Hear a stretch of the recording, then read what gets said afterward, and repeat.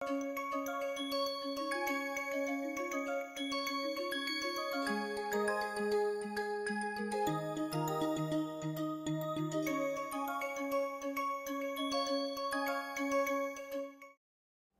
real line, a set is compact if and only if every sequence has got a convergent subsequence converging in the set, or every open cover has got a finite subcover, or saying that the set is closed and bounded. All three are equivalent ways of saying it is a compact set. And what is the big use of saying something is compact is basically in general settings is the last property, saying every covering has got a finite subcover. That becomes very important, bringing things from arbitrary, any arbitrary covering, to a finite.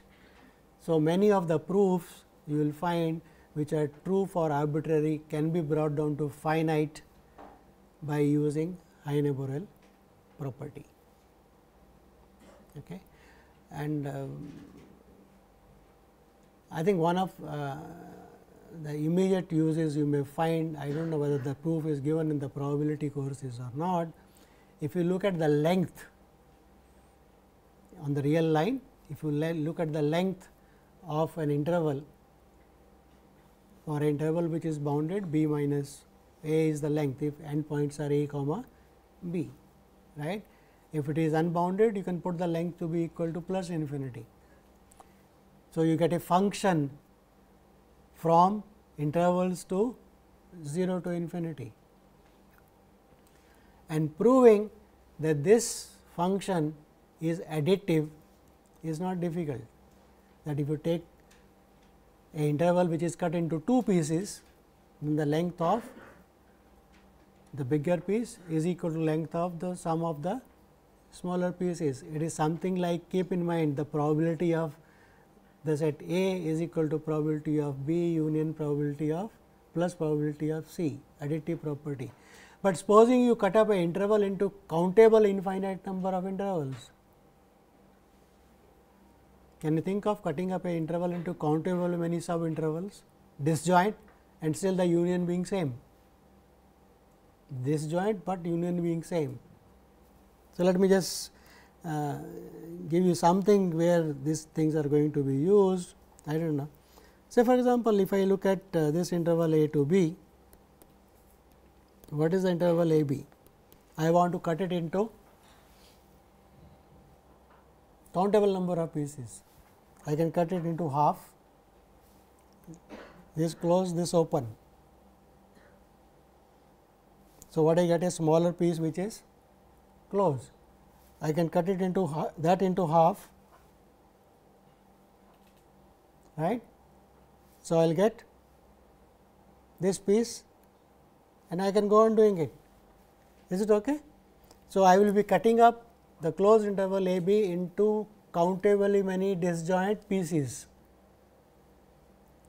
Disjoint pieces, any two pieces are disjoint, and the length of the whole thing is equal to summation of lengths of the individual pieces.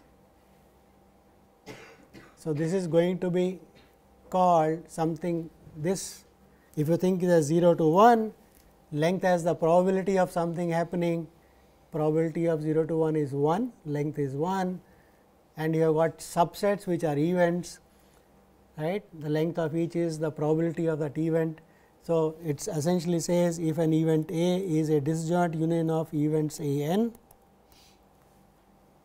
then the probability of A is equal to summation probability of A n's. This is a property going to be used in probability theory called countable additivity, and the length function is one such on 0 to 1, and proving it is countably additive one uses compactness. So, there is the okay. So, anyway, so when it comes there probably you may get back to it. So, we looked at sets which are closed, which are open, and now everything is motivated by sequences, right. Now, here is a property we want to discuss, which depends more on the geometric aspect of real line. That means, the real line is a continuity of points. It is a continuity of points, there is no break, right. For example, if I take an interval, right, I take at some point, then I keep on say moving on the right side, then I keep on moving till I come to the end of the interval in some sense, right. There is no break, that it breaks and then again something happens. There is a continuity of points. So, intervals are characterized by the continuity of points, and we define that way, that if x and y are points in the interval and z is a point in between, then that must always belong to the set. That is how we have defined the interval, right. So, such sets are important, they are called connected subsets. So, what we want to look at is what are called, so definition we want to define, does not make much difference in the real line, but later on it makes a difference. So, let us define. So, let us take A is a subset of R and x belongs to R. So, we say x is separated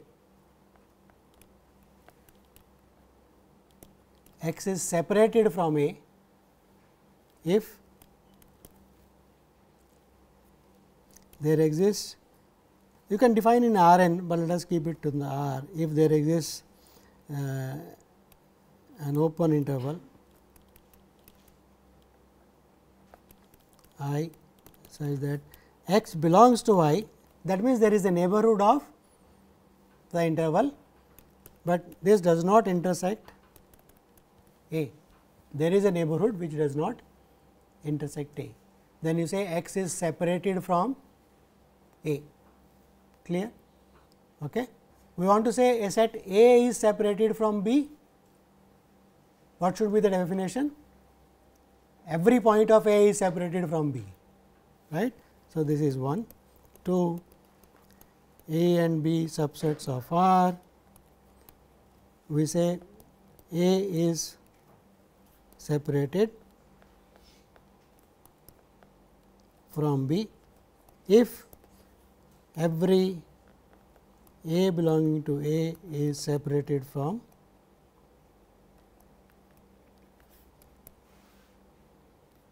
B.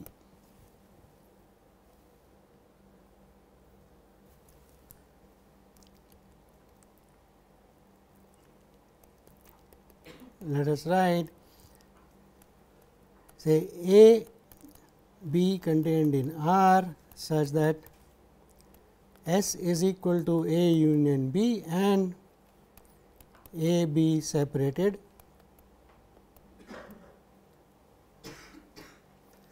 If a set S can be written as, it is cut it into two pieces where A and B are separated, we say S is not connected.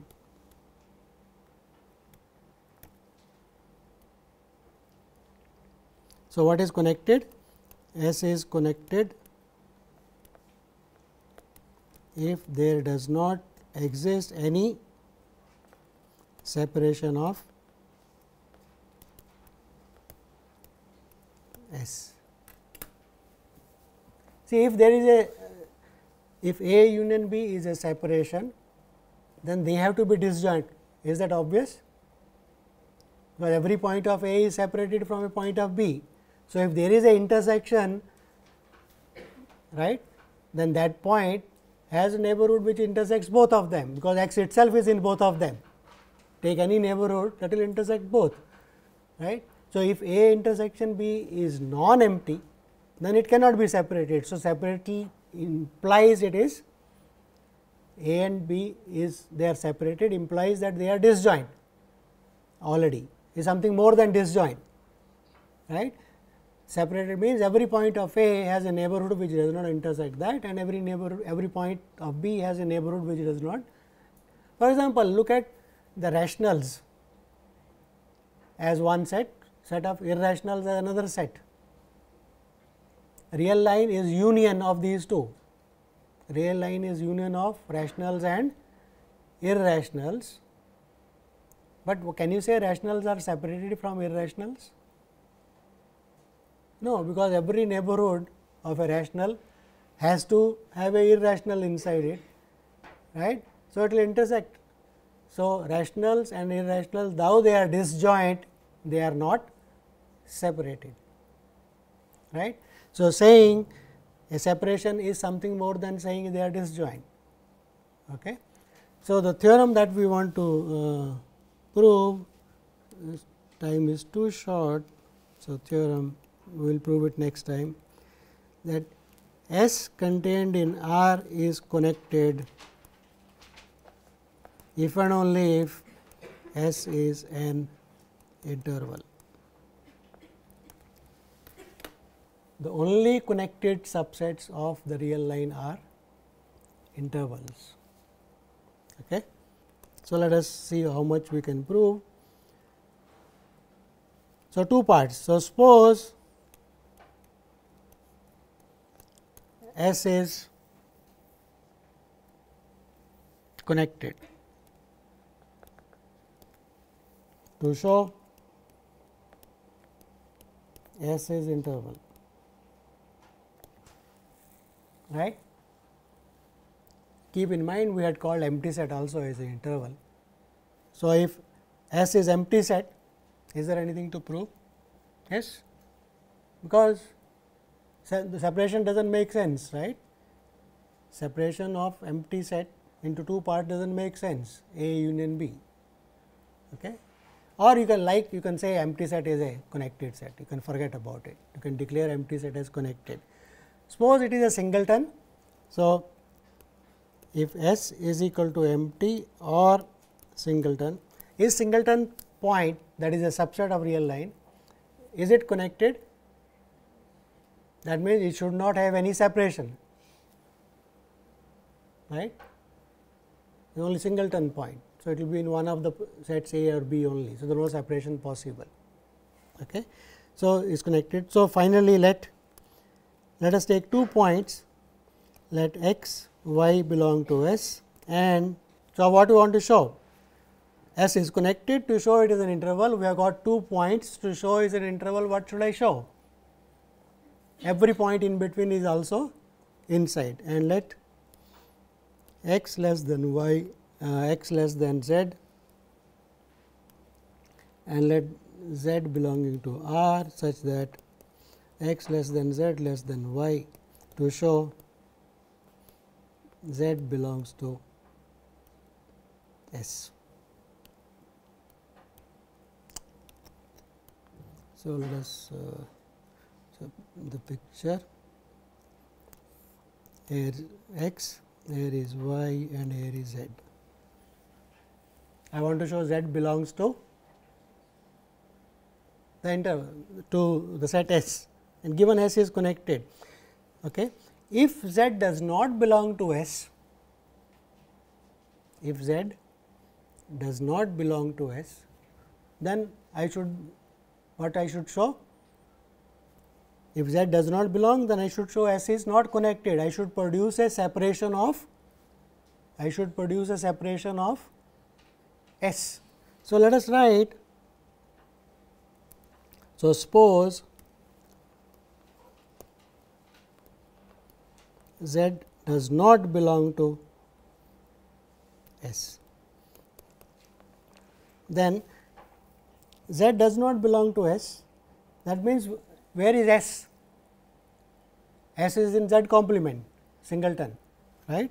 So, that means, then S is a part of R minus Z, right. That does not belong. So, it is part of the complement. So, what does the complement look like? It looks like 2 parts, one part is here, another part is on the other side. So, so one is here, other is here. So, let us look at which is equal to minus infinity to Z union Z to plus infinity. So, what is S equal to? intersection of both sides. So, minus infinity to z intersection A union minus infinity to z intersection B, right, because S is not containing z. So, some part will be on the left side, some part will be on the right side. So, this is the part on the left side and this is the part on the intersection A. Where is A? There is no A, there is S, I think. So, let me write properly, some intersection S union z to infinity intersection S, right.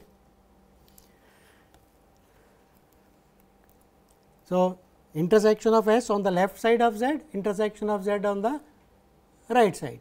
So, that will be everything. Okay. Now, so here is a set, call this set as A and call this set as P. So, S is written as a union of two sets A and B, they are disjoint. Is it a separation of A? Is it a separation of A? Separation of S? Let us see. So, let us take a point on in A. So, if A belongs to A, where it will be? It will be somewhere here, right. So, I can take an interval, because if this it is not equal to Z. So, it is bigger than Z. So, there will be some interval I can take around A, which does not go beyond Z. So, for every point here I have got a interval which does not intersect the right hand side. So, every point A in A will be having a neighborhood disjoint from P. Is the picture clear? Yes. Choose epsilon bigger than 0 such that A minus epsilon, A plus epsilon intersection A intersection B is empty. I am saying possible. Why it is possible? Because if you take any point A, it is going to be less than Z. So, I can always take an interval on that side, right, so that it does not go on the beyond Z. So, that means what? Every point A, that means A is separated from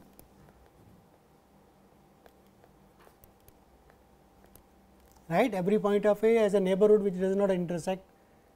So, A is separated from B. Similarly, B is separated from A. Similarly, other way around. If I take on the right side, I can still similarly do it, right. Is it clear to everybody? Similarly means what? If I take a point here B, then there is a neighborhood which does not intersect, it does not go on the left side. So, what I have got, if Z does not belong, I have got a separation of S, but S is connected. So, contradiction. So, implies S is equal to A union B is a separation of S not possible. Hence, S is an interval. So, we will prove the other way around tomorrow, namely what we have shown today is if S is connected, it is an interval. We will show that if we take an interval, then it is connected. That means, no interval can be cut up into two parts such that they are separated. The two parts are separated from each other. So, that will prove the only interval. That is why this is the reason in the real line connectedness, though important, is not very interesting, because only intervals are the points. We will see what it means in Rn tomorrow.